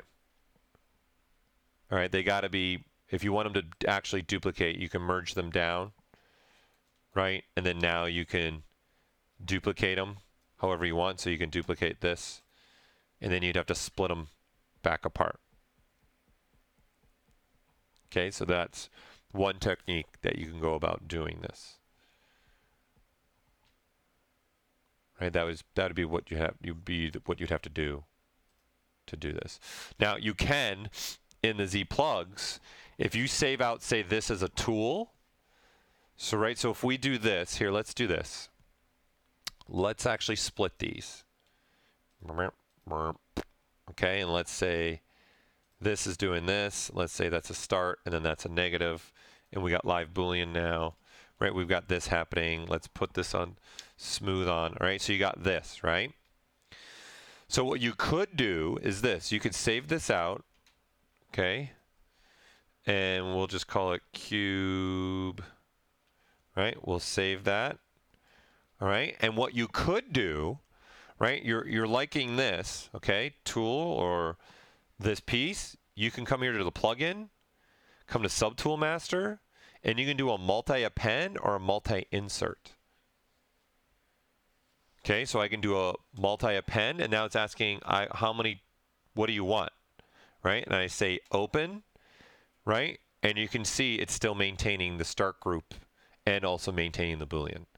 So this would be the best, one of the better approaches, right? You can save out just this tool, that section of that tool, and then not have that, and then you can append. And you can append multiple versions of this, right? And so this is allowing us to append multiple tools as well, right? So I say multi-append, and I can say Gorilla from print, and then the cube, and I open this, and it's now going to append all my subtools, all the start groups that I had, all the pieces, and it's keeping it all together, right? So you can see I've got now, right, more of this, and then I've got the cube, and then see, and then I've got the two gorillas that I had here sculpting in the eyes, right? So these didn't have a start group in the tool, so they just became part of the next start group. That's why these are part of this now, because they didn't have an original start group. So you could do this if you wanted to. That is a way to go about this, using that subtool master. And then the difference between multi-insert and multi-append is multi-append always goes to the bottom of the subtool list. Insert is whatever is your selected subtool, it's going to now just insert below that subtool. Okay? And so that's what's going to allow you to do that manipulation and do all that. Okay? Does that help? Let me know if that helps. Do you have a good one to de-weld? For example, the arms of a guy you just showed. I've made a character and then his hands follow the curve of the body and weld his hands in his hip. Well, yeah, if you want to weld, as long as the vertex points haven't changed, right here there's a weld option. So when you merge down, if the item, so if we take something, here, let's take something simple like this, okay? And let's make this a poly mesh. And let's do this. and even do something like this, okay? And I split it, okay? These vertex points between these two subtools still line up perfectly, okay? What up, Thomas? Right, so now you have these two pieces. So if I go to this top one, open up merge, I can say weld it, right? And then I merge down and say okay, and now see these are back to being welded and they're all one again. So if you're doing something where you have an arm, you break off the hands, right? As long as those vertex points haven't changed along that border of the hand and the border of the arm, you could use this to re-weld everything back together.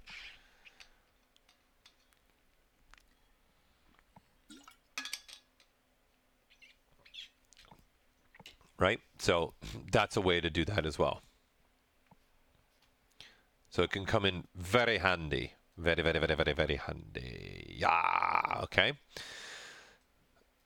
All right, let me see. Did I get other questions in here that I missed? I'm just looking at the questions that I missed. Keep funneling the questions. We'll be able to stick around for another maybe 10 minutes because I got another meeting I got to get into. It's so sad that I don't have this. Now, one thing that I really like for hard surface is making on the, obviously, when we're starting to put some details in, specifically like scribe lining, okay? When I start to divide on this, okay, I've got this nice clean mesh, right? So I'm a big fan of making like my own chisel brushes like this, right? So you can have some nice lines like that, right? Now the brush works very nicely when it's first drawn out, where I can draw it over, okay? But if I now draw over again, you see you don't get a good result. So something that I like to do is store a morph target on the high level, okay? This particular brush has a layer brush turned on it, okay? So as I'm sculpting, this brush is keeping equidistant depth now. So you can see I can sculpt over top and I'm good to go. Now for me, putting on scribe lining, I actually like to use this feature. I like to click, hold the shift key, and say I want a line going 45 degrees that way. Then hold the shift key and say 45 degrees that way. And then now let me go this way, go that way, and then now start drawing. Right? I'm a big fan of this feature actually. Okay, which is we added in 4R8. But for me, it really opened up very cool ways. And then see, and with this, okay, I can now turn this, right? And I can start close to this, right? And I can say, I want this to just continue on here, right? So it can remember, what I'm using is lazy mouse. Okay, so now by default, we've turned lazy snap off. Okay, so I'm going to put this back to 40. All right, and then now if I'm doing what I was doing, and then coming straight across, and then maybe coming up, and now I rotate, and now I want to start again, right? You can see I can continue a perfect scribe lining going across because I'm using the new shift capability with a line, and I'm using now this continuous stroke. And then I can even start from here and continue the stroke like this and keep rotating and coming on like this. Right? I find this very useful to create those scribe lines. Okay? So this is one way. There are other ways.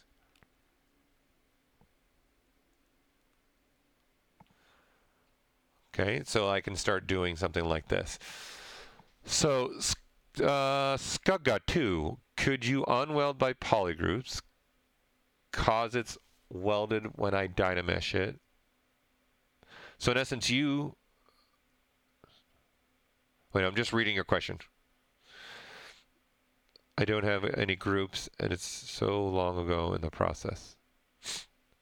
So what Roy is putting is something I think where you are looking for. So it's tough to, like, let's say you get this, right? And you don't have any groups, and now I actually want to cut across this, let's just say. So you can use masking to do it. You can do whatever you want, right?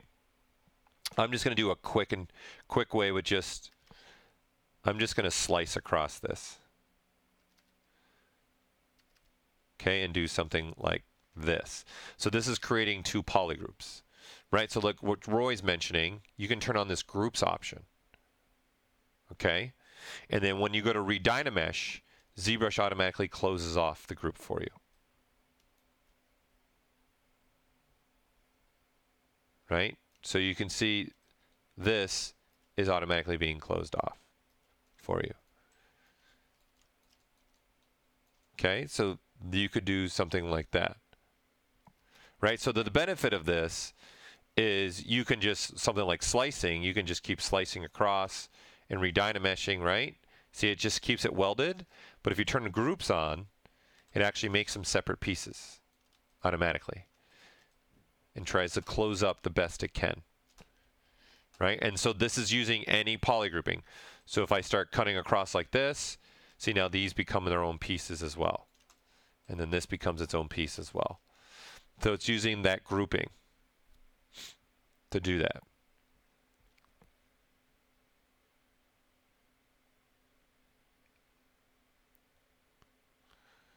You could, Gadorian is asking about using the chisel with the curve instead of doing what I'm doing, right? What I was doing here. So they're bringing up the question is, instead of doing this, okay, can we just turn on curve mode, right, within here, right, and then draw out the curve, right, and try to start having it wrap around, right? So this isn't going to work with the shift key, if that's what you were hoping. Okay, but what I could do is this. I could do something like this, repolygroup it, right? Go to stroke, curve functions, right? And then now it's framed, right? And then now I just click and start dragging. And then there you go, right? And now it's trying to go around the whole thing. But this has now got an intensity control to it, right? So it's slowly losing intensity. Everyone see that? Okay, so if I don't want that in the stroke menu, okay, curve modifier, see there's an intensity control right here. If I turn that off, it's now not using the intensity, right?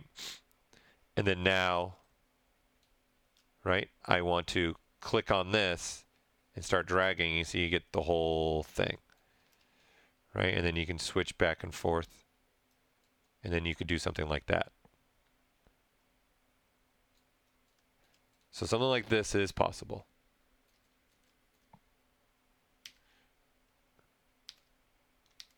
Right? So, but holding this and in the shift, no, because, well, what we got to do here, let's turn off lazy mouse. Right? And see, now it'll work. Okay, so this right now, if you want to do what you're trying to do, you have to turn off lazy mouse so it goes around the whole thing. Right? Because with lazy mouse on, when you're holding the shift key, it's doing that other feature I was just doing. And see, now you can just do this and start sculpting into this. Right? But then it's looking at, see if there's a bigger gaps. Right? So this is why then I would turn lazy mouse back on and then have lazy mouse use this, start using this for me. Right? But see, the curve's going to move. Right? So what you might want to do, if you're going to do this, okay, in curve mode, you probably don't want to have bend on. Right? So that it's just giving me the curve. Right? And then you can sculpt with the curve. In essence, see, I'm using the curve to sculpt. And now I got to start finding the right settings in here. So these are curve stepping. I can make this be lower. Right? You get very different results. So there's all that capability. So the shift key will wrap, but you got to turn that lazy mouse off. You got to turn this off if you're going to have that on. Okay? That answers your question, I hope. Okay, did I miss any Fun, Doug. Dougie said, "Didn't is that a gorilla? I didn't see the name because I put the gorilla on my silly sculpt. I wanted to do a test with 3D printing." Okay, so for me, going back to where we started this whole thing, right? This project primitive for me really has opened up a lot of possibilities of things I was just not able to do before because I have this projection capability, right? And doing things like this, and even coming up here like this, right? And let's add some tessellation, right? And then maybe I don't want it to blend as much. So I'm going to bring that blending down, and now I got something like that, right? And then I'm going to say symmetrical along the Y, but then I'm going to say let's add radial capability, right? And you can start doing stuff like this. How many do you want? Right? And say, I don't want as many, maybe something like that. And then, right, you can start really having fun with this, right? And manipulating and changing this. So you can go crazy and you get multiple symmetries if you want to. But then this is the point. I can click on this, accept it, and then reuse this somewhere else if I want to. That's why that what accept cone is so important. Because now maybe I want to use it again and do something like this. And maybe push it in or push it out. And a variation, maybe stretch it along the cylinder now. I can do something like that. Right? It's pretty awesome what, and then maybe I want it to be like that instead.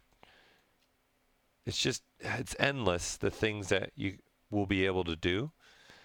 So I find it a lot of fun, right? And I'm just sitting here and saying, okay, accept that and go back into this, and then there's that, right? And I got that defining little radial shape that previously being able to do it like this wouldn't be so great. It wouldn't be as fast. It's just a circle radial. It's just trying to keep, if we go backwards, okay, and let's go back into this. It's looking at this one where this one's sitting in space. So here, if we turn this on, and it's just trying to keep them equidistant circular, right? And it's just, see, as you move them in and out, it's just trying to keep them equidistant apart from each other. That's all it's doing, right? So even if I was to do this, right, you're just rotating the piece is all I'm doing now, right? So it's just doing something like that now. And then I can manipulate it and play with it, right, whatever way I want to go about it. Then maybe rotate it back, bring it back in like that, and allow a slight rotation to it. So it's just a round radial. There is a simple reset button for sure if you want to just reset this. Okay, and maybe I want to put this back in the middle. Okay, you can hit reset right here. And then that just resets this, right, back to here, but it's still all the cones are being, remember what I was. So there's a simple reset. Okay, and then there's the full reset. So full reset is setting everything, this particular deformer, back to its defaults. All the cones are back to the defaults. In this case, it's back to the perfect sphere. All right. The reset is just, so if I do say something like this, and I do this, right? And if I just do a reset, right, it's just resetting this back to here, right? It's resetting those. But if I start to do cone work on this, right, I start to manipulate the cones, like doing stuff like this and doing stuff like that, right, and playing with the blend, right? If I go do a reset, right, see, it's still staying the same. The cones aren't being reset. They're still being manipulated and played with, right? So all this is being remembered. So a full reset remembers and resets everything. Cool.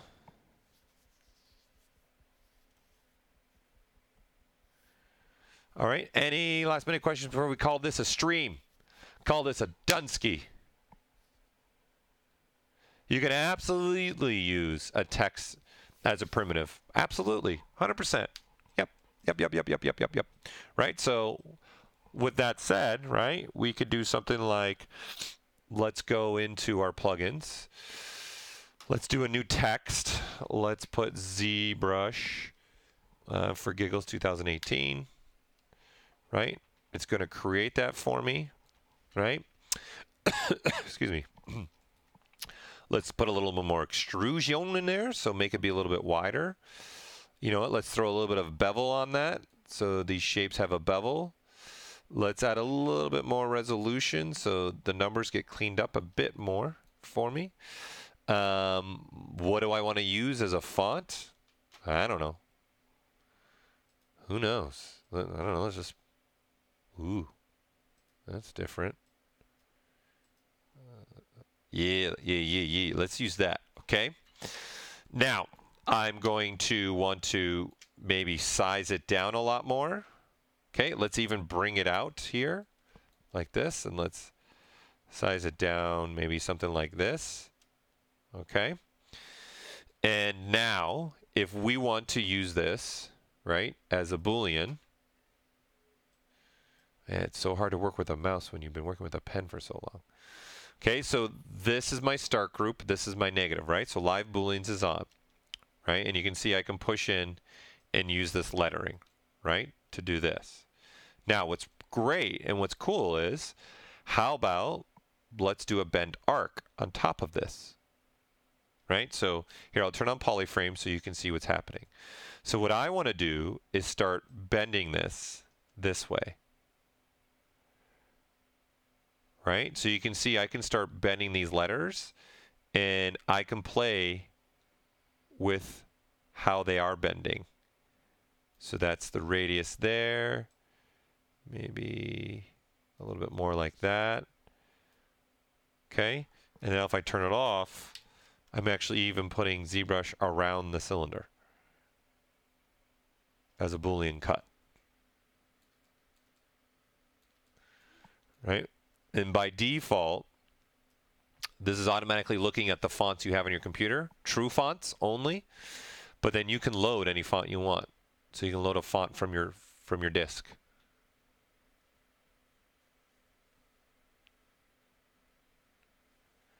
Okay, so then this is me now just using the deformer to start manipulating and going at it.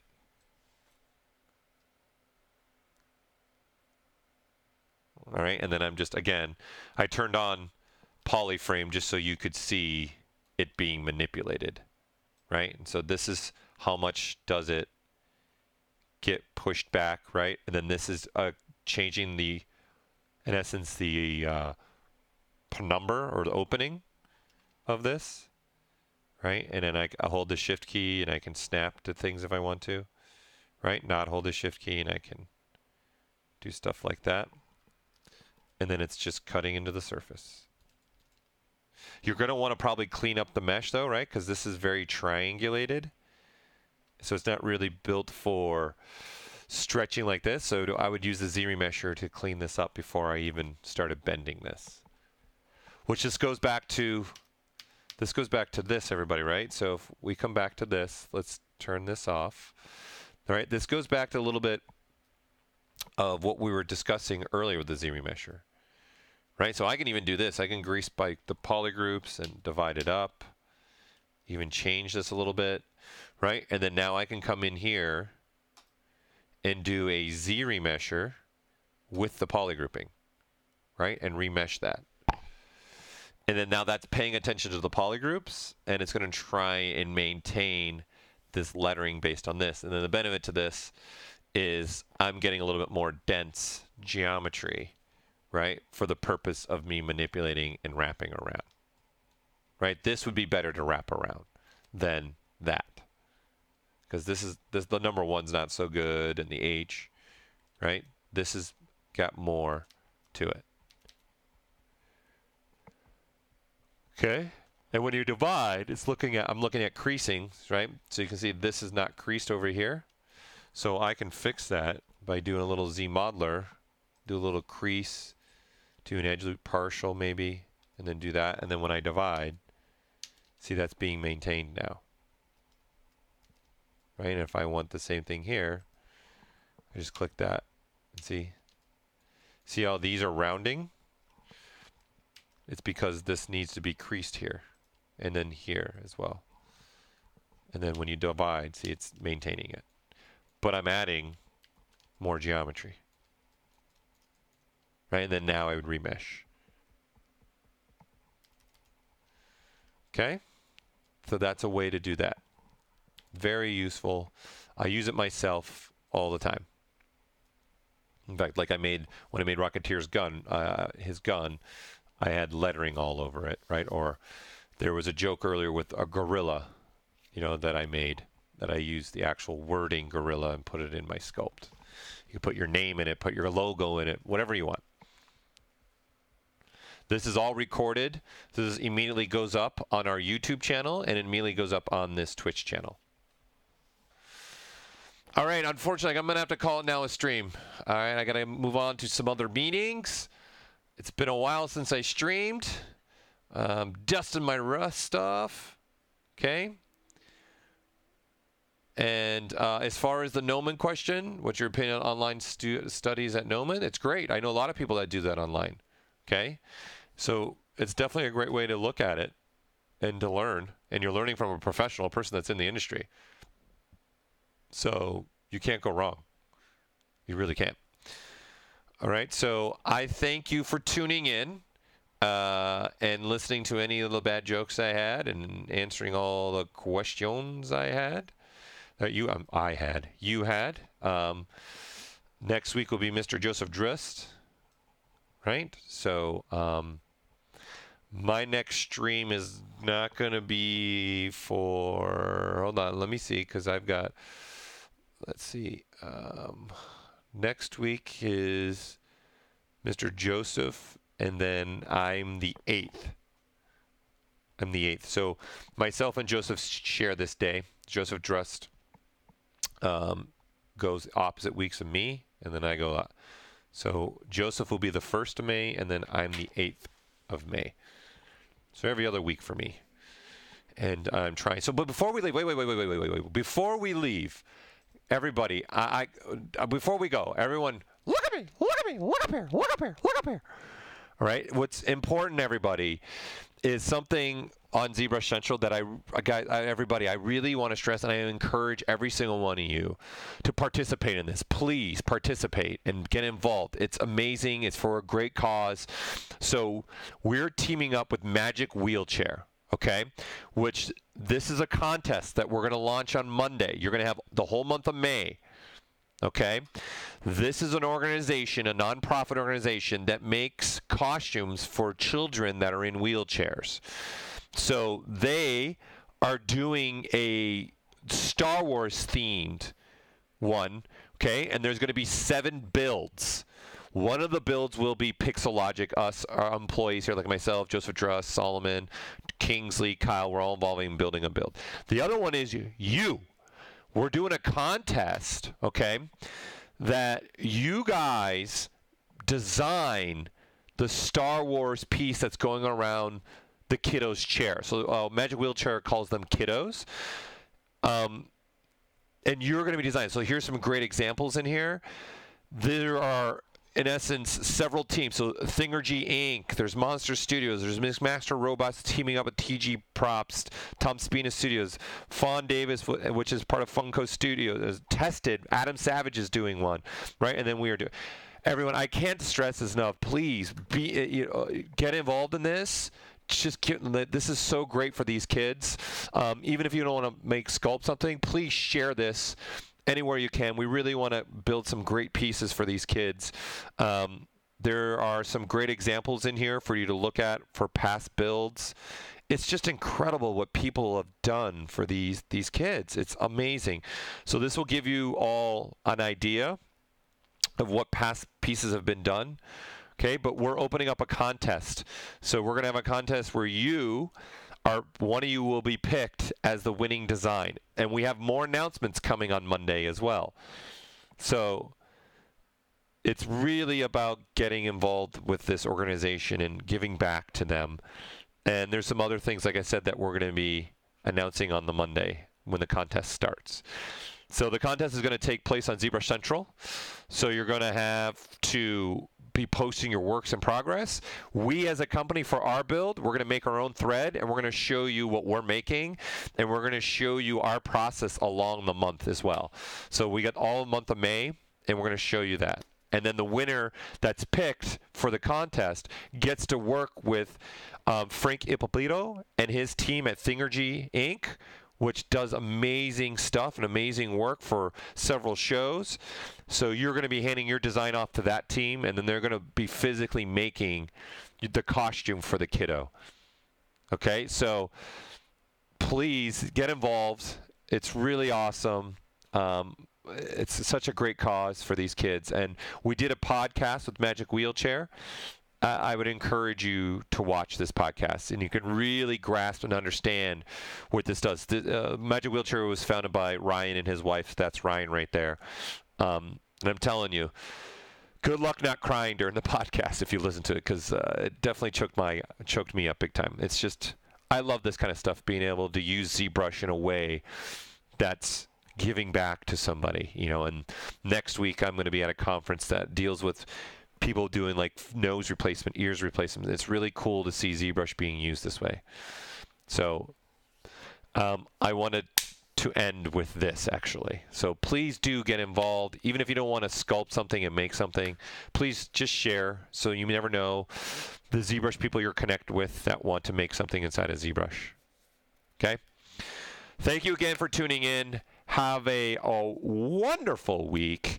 I'm looking forward to see those of you that go get involved in the contest, see what you're putting up, and I'll see you in a couple of weeks. This is Paul. Did you know that? Saying I'm out.